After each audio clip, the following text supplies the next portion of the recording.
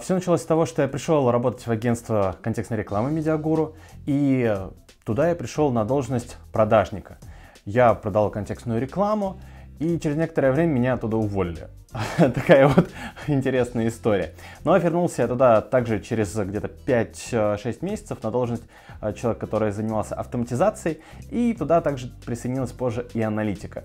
И когда я уже уходил из агентства, я был руководителем отдела автоматизации и аналитики. Команда состояла из 5 человек, которые занималась частью автоматизации, частью аналитики. В общем-то, вот таким вот образом потихонечку я развивался и становился тем, кем стал в итоге.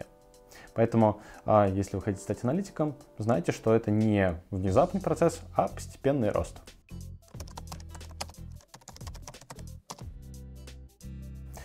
С одной стороны простой, а с другой стороны сложный вопрос. Сколько аналитиков спросите, каждый вам ответит, что-то свое, что ему ближе. Для меня аналитики делятся на 3 составляющие. Это аналитик-технарь, то есть тот человек, которого научили нажимать на кнопки, и он знает, какие кнопки жать, чтобы получить тот или иной результат. Но если нужно получить результат, отличающийся от, собственно, того, который от него запрашивали раньше, то он может сломаться просто-напросто. И тут в роль вступает уже аналитик-менеджер, так называемый, который понимает не только, какие кнопки жать, но и как устроена система, какие продукты нужно подключать в той или иной момент, и что могло поломаться, как данные между собой ходят. То есть, чтобы понимать, если вдруг что-то пошло не так, что нужно изменить. И следующий такой подкатегория аналитиков, на мой взгляд, это неоаналитик из области матрицы. Это человек, который не просто анализирует данные, работает с какими-то программами и так далее. Это человек, который, помимо того, что работает с данными, он напрямую связан с бизнесом и знает, что хочет бизнес, и считает цифры для того, чтобы бизнес зарабатывал деньги. То есть это вот тот человек, которого будут все любить и уважать, в частности бизнес, и будет платить ему, конечно же, больше, чем остальным аналитикам. А если как-то чуть-чуть попроще, то, в общем-то, аналитик — это человек, который работает с данными, как-то так.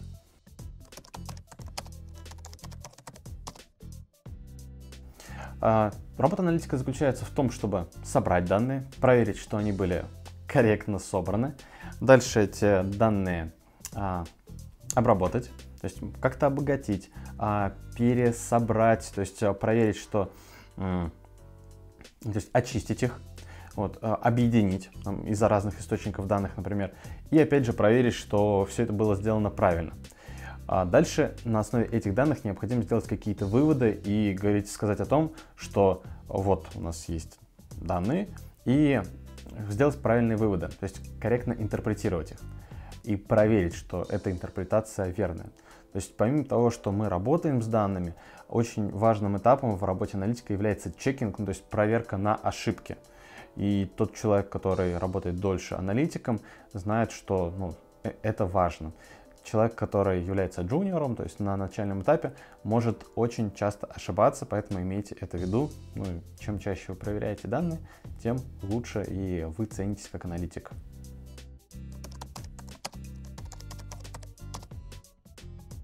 Я работаю в компании Calltouch. Это сервис сквозной аналитики, готовый сервис сквозной аналитики.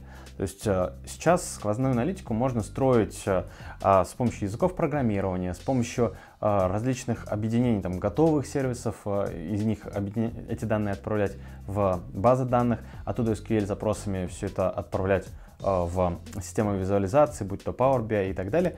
Но давайте будем честны, если ты хочешь этим заниматься на постоянной основе, ты аналитик и тебе необходимо поддерживать эту систему, да, это классно. То есть, особенно если все это делается для больших систем. Но если, например, речь идет о маркетологах, о владельцах бизнеса, или необходимо построить систему, которая начнет работать уже вот сейчас, а не создавать космический корабль, то тут уже за дело берется готовое решение. В общем-то, Calltouch из себя и представляет такое готовое решение по сквозной аналитике. Своими плюсами и, возможно, минусами. Но какая бы система сквозной аналитики не строилась, то Calltouch там занимает все равно свое место как сервис колл-трекинга. Так что, так или иначе, если вы будете создавать сквозную аналитику, мы с вами обязательно встретимся.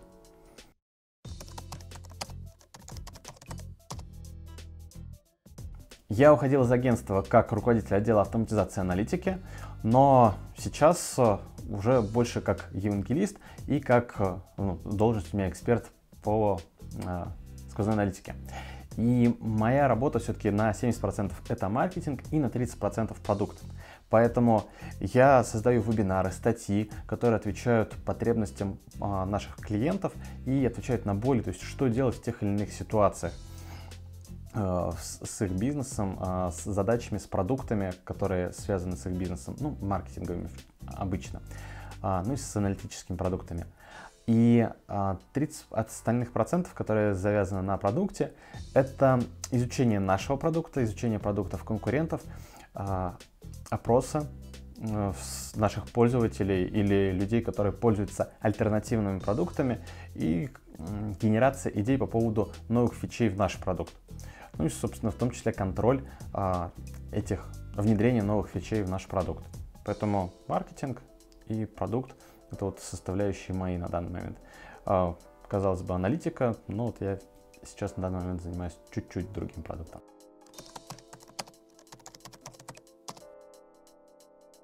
Но усечусь, потому что нужно много работать с цифрами, и тут без этого точно никак.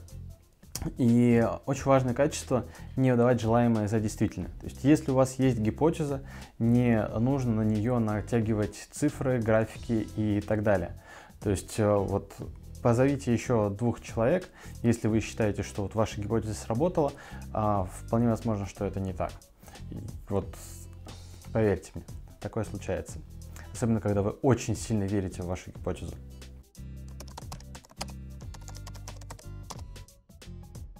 Но ценятся не все аналитики, а те, которые приносят бизнесу деньги.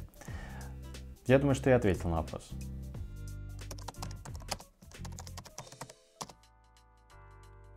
Плюсов, ярких два, например. Во-первых, вы можете начинать с аналитика, джуна, и дальше расти до сеньора, и, в общем-то, бесконечно. И второй, вы можете выбрать для себя для начала веб-аналитику, а дальше перейти в игровую индустрию, дальше обратно вернуться в веб-аналитику и так далее до бесконечности. Ну и еще одна из вещей, конечно же, есть большой спрос на данную профессию, и она ценится. Вот, поэтому, я думаю, что раз вы на этом курсе, вы и сами это знаете. Также можно сказать о большом комьюнити, оно как есть в России, так и в других странах. Это тоже является плюсом. Минус есть такой не совсем очевидный, но можно считать минусом, что если вы видите какое-то исследование, какие-то кейсы и так далее, вы не говорите: «О, круто, чувак, у тебя очень классный кейс получился, вот это достижение и красивая графика, вот это вот все», как сказал бы обычный человек, не являющийся аналитиком, а начинаешь думать, как это было собрано, какие данные, точно ли на основе этих данных можно делать такие выводы. И вот это вот все, то есть после того, как у тебя уже есть определенный бэкграунд, ты понимаешь, какие там могут быть косяки и что может быть спрятано за вот этой вот красивой картинкой. Вот такой вот минус, не минус, но интересно.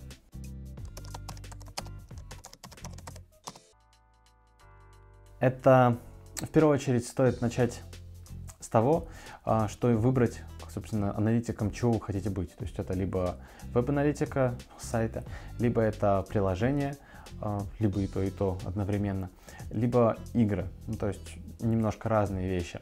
Либо вообще вы хотите идти в бизнес-аналитику или в банке. Опять же, определите направление. А дальше ищите практику. То есть тут уже без этого дальше никак.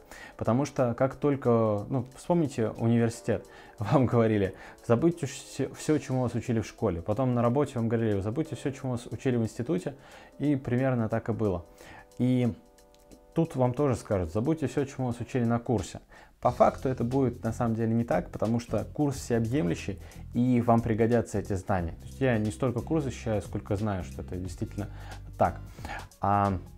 Но каждая компания индивидуальна, какие-то вещи определенные делаются в ней иначе. То есть в курсе есть практики, и в своих компаниях есть определенные решения. Они достигают именно так, и решили они, что делают аналитику в компании таким образом. В другой компании это может делаться иначе. То есть подходов может быть разных. Понятно, что есть фундаментальные вещи, но опять же есть и определенные детали. Об этом стоит тоже понимать. Поэтому практика, еще раз практика.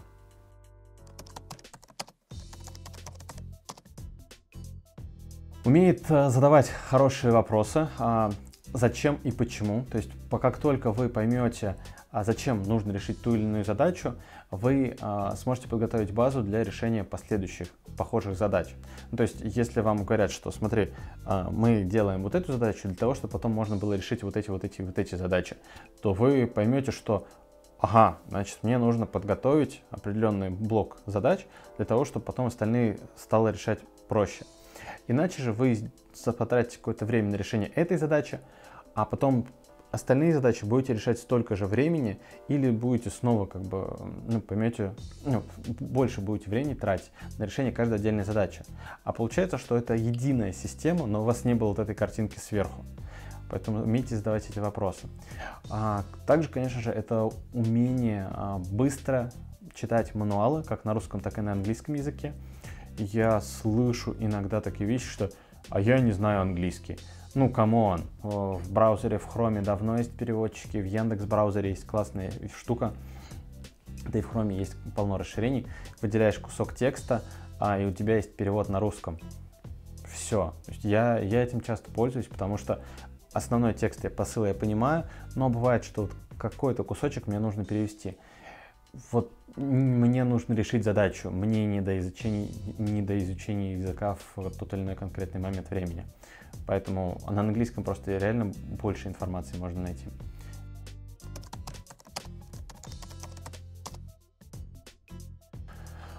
Смотря с чем вы будете работать, у меня нет математики как математического образования. У многих моих знакомых, кто работает с аналитикой, аналогично. Но среди тех, кто работает с АБ-тестами, многие либо подтягивают математику, либо имеют изначально математическое образование. Поэтому, если вы планируете работать, например, с АБ-тестами, с аналитикой, с статистикой, то как минимум статистика и математика вам будут необходимы.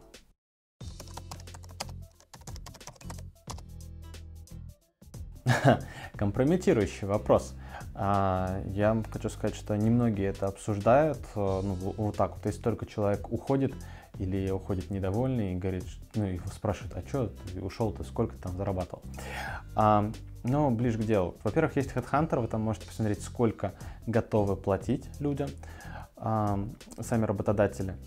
И так по обсуждению вообще среди людей, в общем-то, планки есть определенные, что это по Москве, давайте будем говорить про Москву, что это 200 тысяч, по которой, хорошая зарплата аналитика.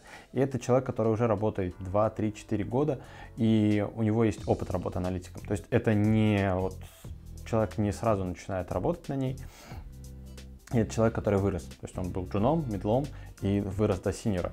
То есть он уже может зарабатывать эти деньги. Если вы пришли на джуниора, работаете джуниором и проработали в компании 3-4 года джуниором, вы не будете получать эти деньги. С чего? Есть люди во многих компаниях, которые, я сам таким был, которые считают, что если ты проработал какое-то количество времени в компании, тебе должны платить больше. Но если ты начинаешь выполнять большее количество задач, окей, это нормально, если они бизнесу приносят больше денег при этом. Если же ты делаешь те же самые задачи, с чего? Если есть другие люди, которые за эти же деньги готовы выполнять те же самые задачи. Вот и все.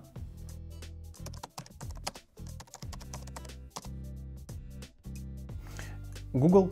То есть я хотел бы сказать, что я читаю книги, какие-то смотрю курсы и так далее, но есть рабочие задачи и есть семья, поэтому хотелось бы читать книги, проходить курсы, но еще куда-то их впихнуть, курсы и книги, к сожалению, не всегда получается. Поэтому, когда есть рабочие задачи, то я беру Google, открываю необходимый мне запрос, вбиваю туда, беру данные за последний год и открываю популярные страницы за первые 2 страницы запросы. Изучаю, смотрю, что есть по этой теме. Смотрю, кто популярный по этой теме. Собственно, дальше уже смотрю его, возможно, блог глубже по этой же тематике. То есть там по веб-аналитике и Сима Агава, например. Или какие-то другие тематики, которые тоже я открываю блог и смотрю, у него тоже по электронной коммерции, например, тоже много статей популярных есть. Или смежных тому, что я сейчас изучаю. И иду просто по тегам, изучаю то, что мне сейчас интересно. Если меня период интересует более широкий, то уже выбираю данные не за последний год, а более широкий период. Дальше это YouTube, но тут ничего, собственно, невероятного. Тоже что-то есть в текстовом виде, что-то, например, в видео. Поэтому там тоже можно ничего найти полезного. И, наконец, в Телеграме появились папки для каналов, для чатов и так далее.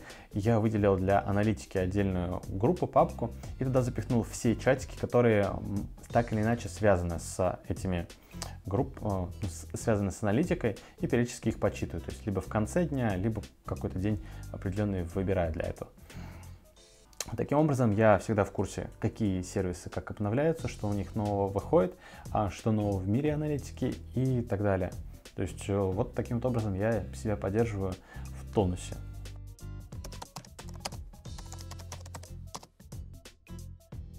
Первое — это Trello плюс Planeway, задачки. Это Google Docs, я пишу там как статьи, так и ТЗшки, прежде чем их, например, закинуть в Confluence. И это Telegram, да, большое количество переписки, обсуждений происходит, созвонов в том числе и там. И вот моя работа связана на 70% с маркетингом, поэтому именно вот эти программы.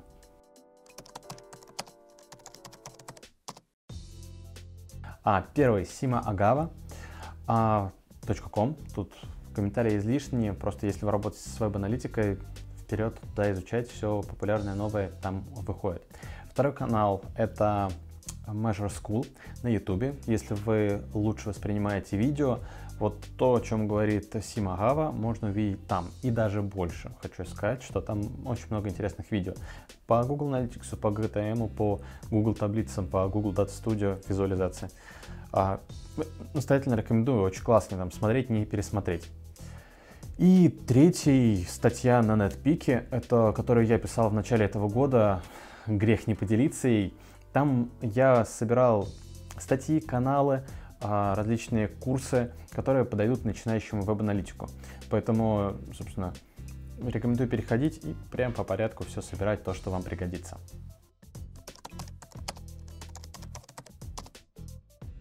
Не бойся казаться тупым. Задавай свои тупые вопросы людям, которых ты считаешь умнее себя, потому что люди, во-первых, готовы помогать, особенно, тщеславие — это дело такое, но и люди готовы развивать рынок. Вот банально так, люди готовы делиться своим мнением, если у них есть на это время. И ты будешь расти гораздо быстрее сам. И люди готовы делиться мнением также потому, что казалось бы, что ты все знаешь, но как только ты начинаешь этому учить других, ты начинаешь узнавать еще больше, потому что ты мог просто не задаваться какими-то тонкостями в настройках того или иного инструмента. Поэтому люди готовы также делиться своими знаниями. Задавай вопросы, не бойся быть тупым. Даже если тебе говорят, этот вопрос уже задавали сотни тысяч раз, погугли. Если ты не нашел на этот вопрос ответа, вот сходу, задавай вопросы, пользуйся чатиком, обращайся к людям, но и не наглей, да, и меру тоже стоит знать, стоит спрашивать о том, что могу я обращаться периодически и так далее, потому что, у каждого есть свое личное пространство. С другой стороны, может быть, и стоит идти напролом, тогда ты быстрее достигнешь своих целей.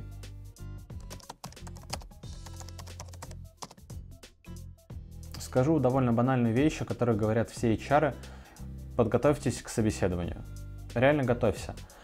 Узнай, что это за компания, работали ли там другие аналитики, кто там работает. Можешь написать им в Фейсбуке, спросить, что они там делают, какие есть задачи, интересно, неинтересно. то есть примеры задач, которые они решают.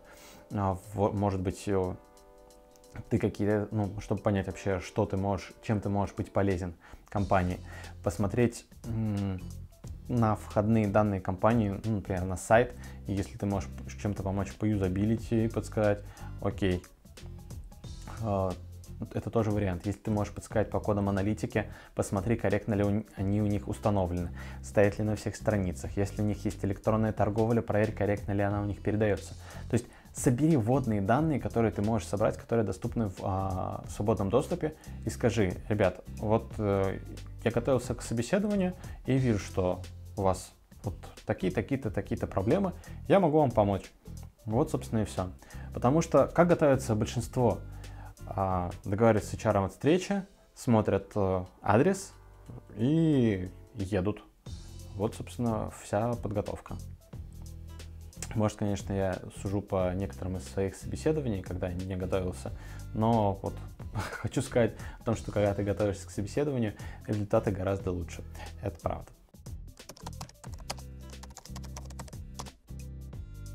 Но почему вы смотрите этот курс?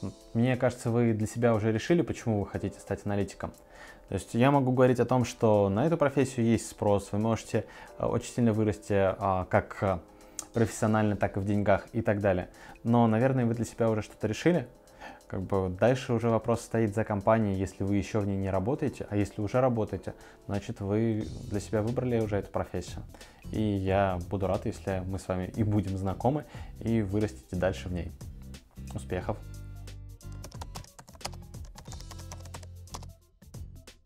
Это курс всеобъемлющий, то есть вы можете посмотреть на работу продуктового аналитика, маркетингового аналитика, то есть на работу аналитика со всех сторон.